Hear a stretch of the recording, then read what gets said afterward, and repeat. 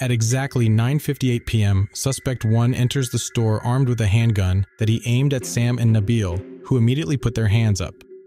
As the first suspect makes his way around the counter, a second suspect enters the store, followed by a third, both of which are also armed with handguns. Sam and Nabil now have 3 guns pointed at their faces and immediately surrender to the suspects. They put down the cash, get down on their knees, and put their hands over their heads. While this is taking place, Suspect 3 realizes there's someone else in the back of the store. He walks over to Jabber, makes him get down on his knees, and drags him to the front of the store. Suspect 1 cleans out the register and asks where the rest of the money is as he looks through the shelves.